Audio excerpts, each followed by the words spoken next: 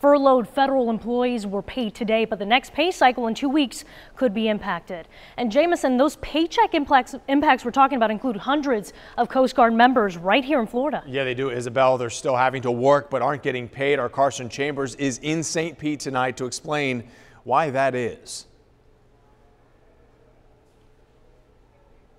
The Coast Guard is the only military branch under the Department of Homeland Security. The rest are under the Department of Defense, which is still being funded during the shutdown.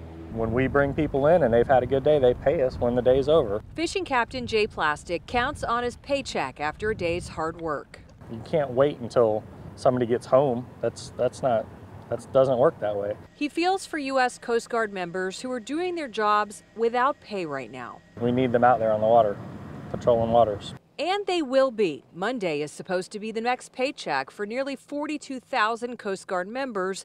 But for now, paychecks are on hold until the partial government shutdown is resolved. Those guys are out there doing their job in rough seas, and they get called upon when boats go down and people are stranded. They're the first ones that get called to go save people and rescue people. So definitely unfair.